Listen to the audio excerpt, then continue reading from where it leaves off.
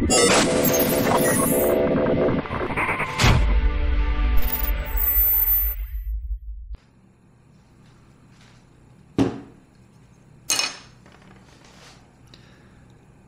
stingray, better yet, a blue-spotted ribbon-tail ray. It's a species of, I think, an Atlantic stingray. I don't think we have these in the Gulf, but I think we can turn this into that.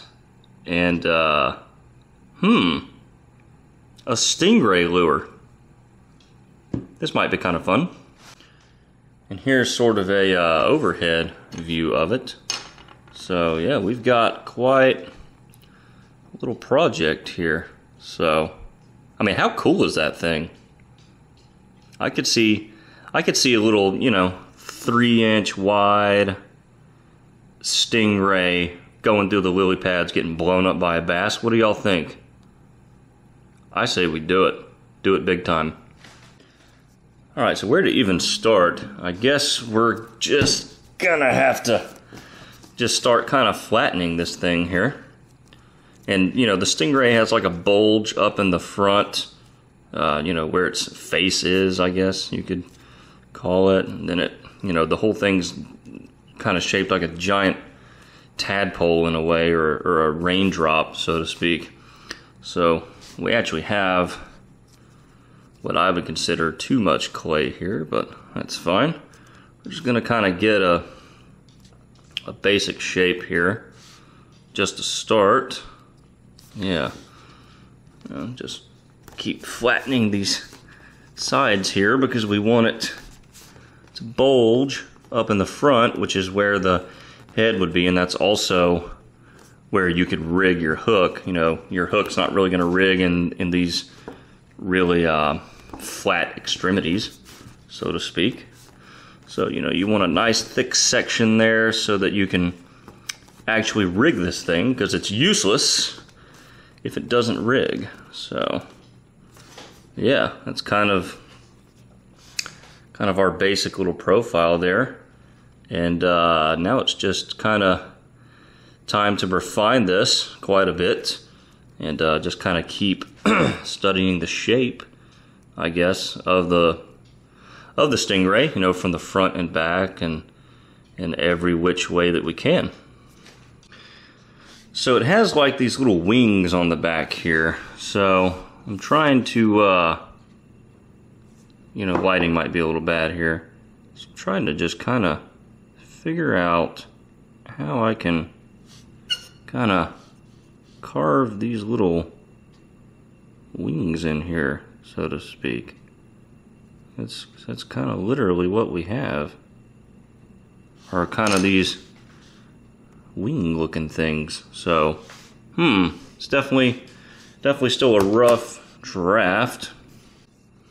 So we're just kind of patting down some edges here. I think the nose is maybe slightly more pointed, but we're kind of just evening out our little wings here in the back best we can. I patched it up with some more clay. The shape of the tail is actually pretty close. I just need to fine tune it some more. We're basically just kind of smoothing things over best that we can, just to get a good shape. And yeah, starting to come along. Okay. See if that kind of gets us closer here. Okay. Yeah, it's definitely getting there. Kind of has those little wings on the back. Alright, so the eyes on these things stick way up in the front. So what I've done is I've actually just kind of added 2 little clay circles here. I might need to adjust them a little bit. And I'll actually put my 1/4-inch eyes, or just however big, maybe even 6mm or 7, up on top of that, just so that it looks like the eyes are really sticking up. So it'll be something like that. But that's not looking too shabby. I think that has the Stingray look. This side needs to be kind of shaped maybe a little bit better. You know, and then of course we'll fire this and then sandpaper it. And then I think after that, it will be looking pretty good. So lots of little details here, still a long way to go. But a Stingray lure coming together quite nicely. Okay, not too bad. I think that's our basic shape there. And I think we're gonna go ahead and fire this and then do a bunch of sandpaper smoothing to hopefully get a really good master. And we'll pour ourselves a mold today. And it'll take a couple hours for the silicone to set up, so there's a chance we might even get to pour a bait same day. We'll see. Just give me a couple of hours here to see if the silicone will set up. But for right now, we're going to put it in the oven. Then we're going to do some more finishing.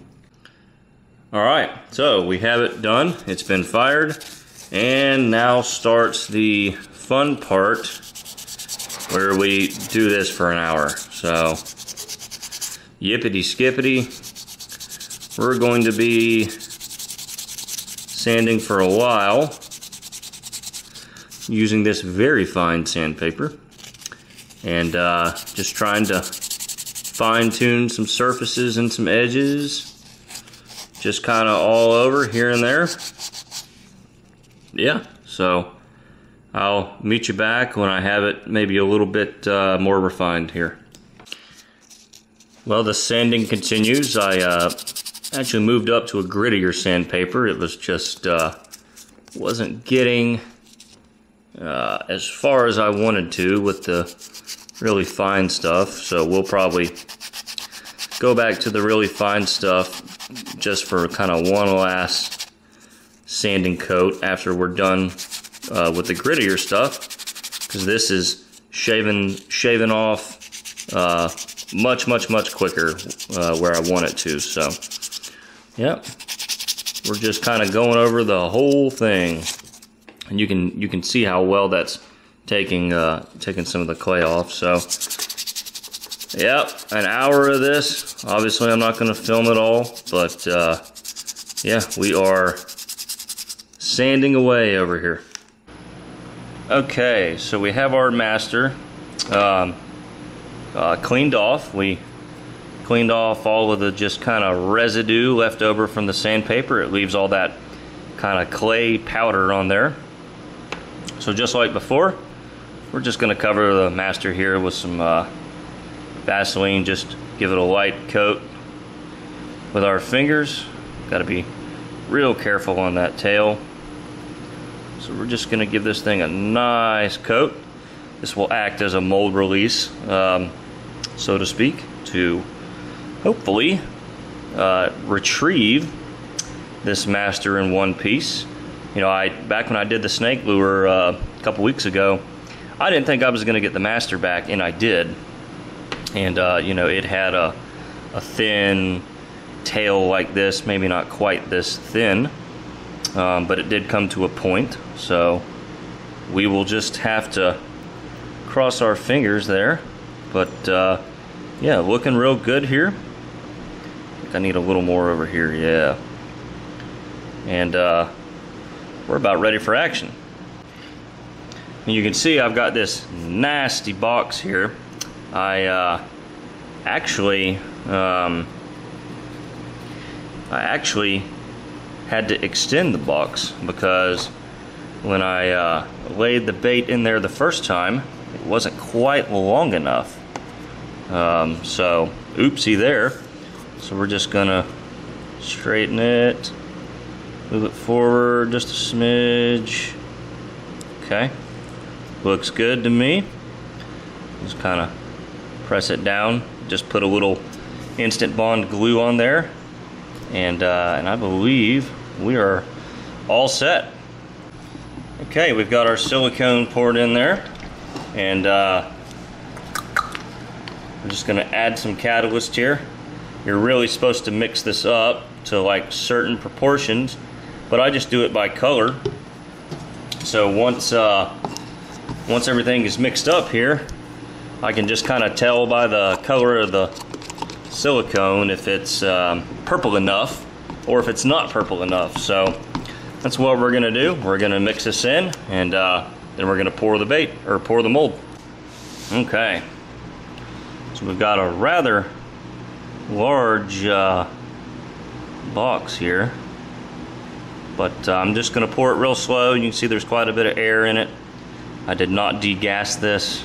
We're just gonna pour it slow, and then you can hit it with a heat gun, or just kind of shake the box. A lot of the air will settle up to the top all on its own. And yeah, I need to get some Legos and a couple wooden pieces. That way I can build better boxes here instead of these nasty cardboard contraptions that I do use. I think we can definitely do better. Alright, we're gonna move things along up here. And the cardboard box I had built looked really good. It was pretty clean. You know, I reinforced it with some clay on the edges. But we can definitely build a better box for sure. Alright, so we are taking the box apart. Okay, it's definitely close to being done. Yeah, that's pretty set up. Sets up pretty quick.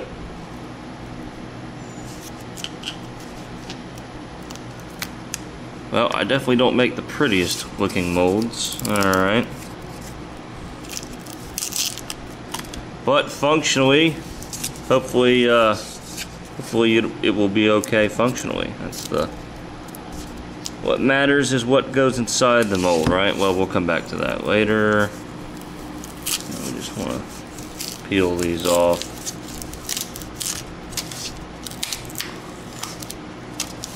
Sure, there will be a ton of cleanup to do on that underside. That just seems to be the way it goes. Okay, here's where you got to be a little more delicate. It's on the top. Well, technically it's the top. I refer to it as the underside, but really it's the top of the mold. Okay. That seam there is glued really well, so alright. Yeah, there's gonna require a ton of trimming here, because that's supposed to be the tail of our Stingray. Come on, baby. Normally I wouldn't show you guys this part, but this is just one of the steps, and it's kind of neat to get that first glance at the mold here. So kind of get that off. Come on, lots of glue right here. So we're just gonna ease it off. Okay, there we go. All right, so da da da da. Yeah, so we're just kind of gonna do a little trimming here to trim this up.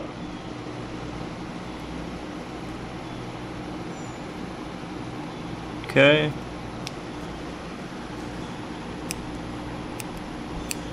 Something like that. Okay, so the tail keeps going. Trim just a smidge further. Okay, that might be okay. Look at that. We got it back. Okay, so probably the world's first ever hand poured soft plastic Stingray mold. There it is. Now we just have to make this color. So I'm gonna mix up some blue for the tail, because I'm not gonna paint the tail blue. I'm gonna pour the tail blue. So some blue for the tail, then we'll just kind of meet it up here with some gold, pearl, and some brown pigment probably. Pour the body, and then we'll dot it with some blue dots and go from there.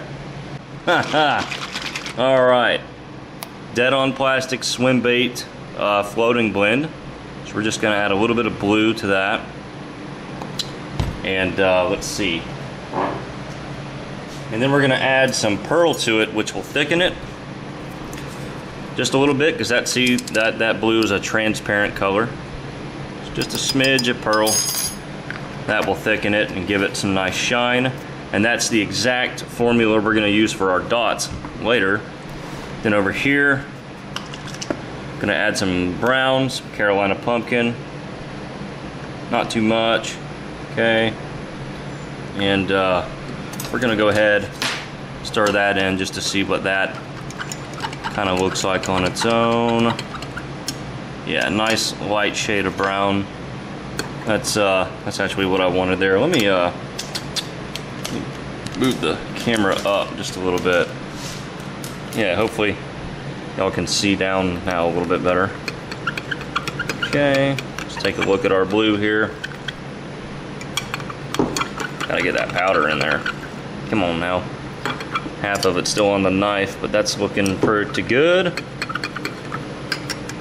And then also some gold pearl over here in this brown, because there's some gold in that Stingray. He's got some gold happening in his face. So if I pull it up here, come on. Let's see. Yeah. There's kind of like some orange gold happening up in his face. You know, that's too bright. I'm gonna have to darken that to an extent here. Okay, 1 drop of black, and we'll see how far that goes. And I haven't mixed up a whole ton of plastic here. That definitely darkened it up. In fact, I'm gonna do 1 more. I think that will actually be pretty close.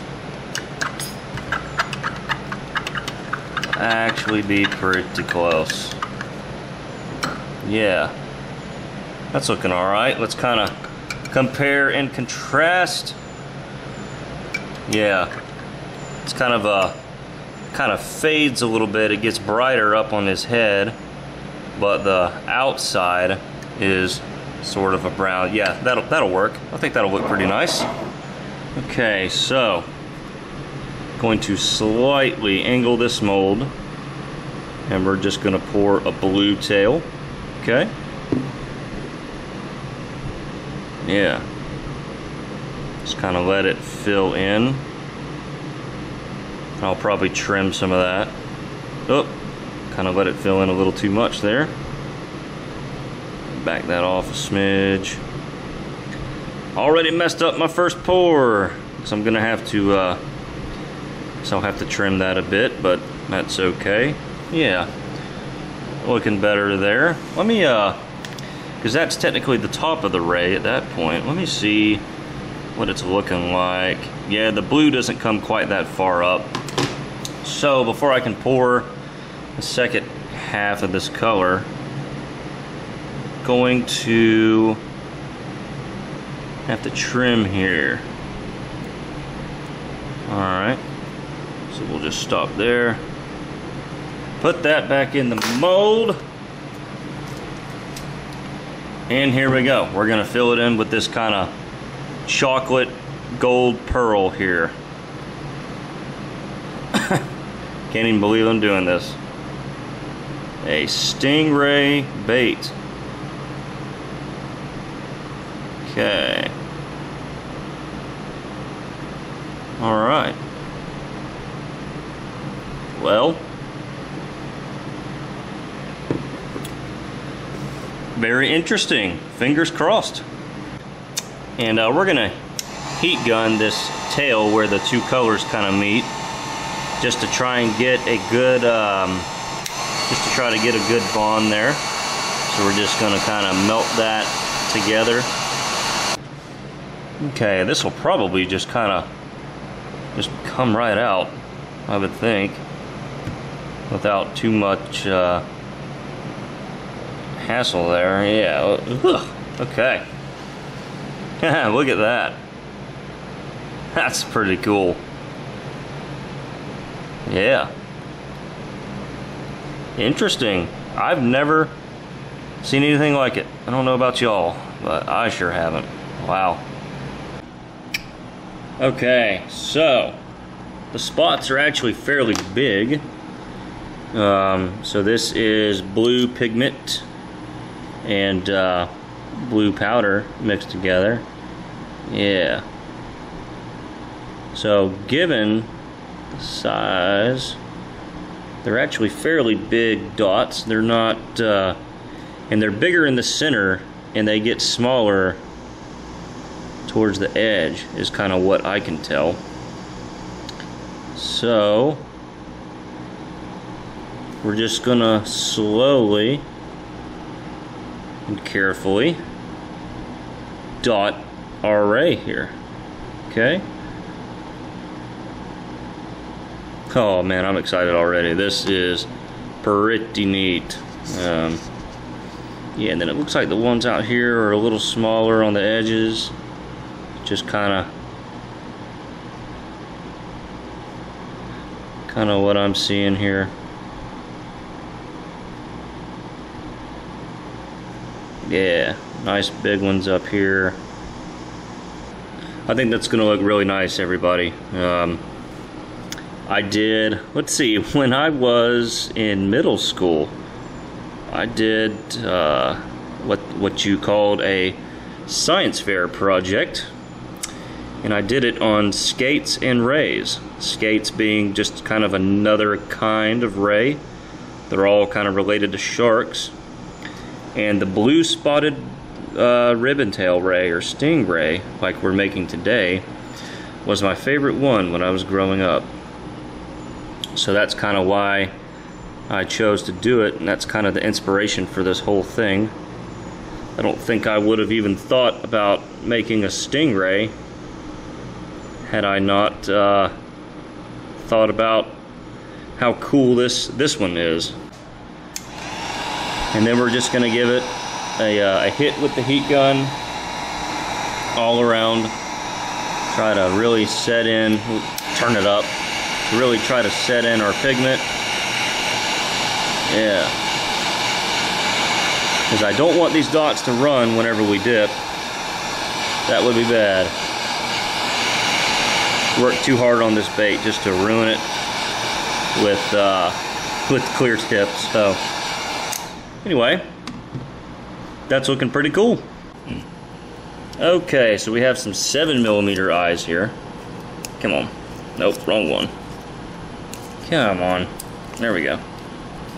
And I think they'll look just fine. So we're just, because they stick out so much, we are going to glue them, even though they have the backing that's already sticky. So here we go. Perfect. Alright, just gonna kind of face that forward a little bit. Alright, I like the pupils to kind of, or I like the eye to sort of be looking forward, if that makes sense. So you see it's kind of pointed that way. So we're gonna put it on pointing that way. Here we go. Okay.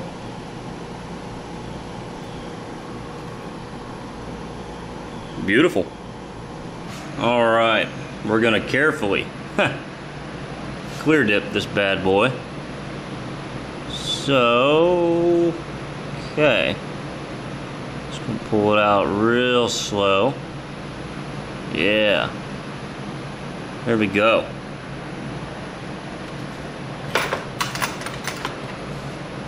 A blue spotted ribbon tail ray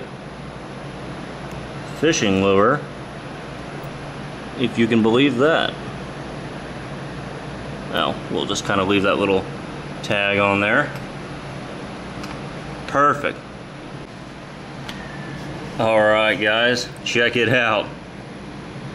Blue spotted stingrays. I love it. I absolutely love it. That is freaking cool. There they are. That's it.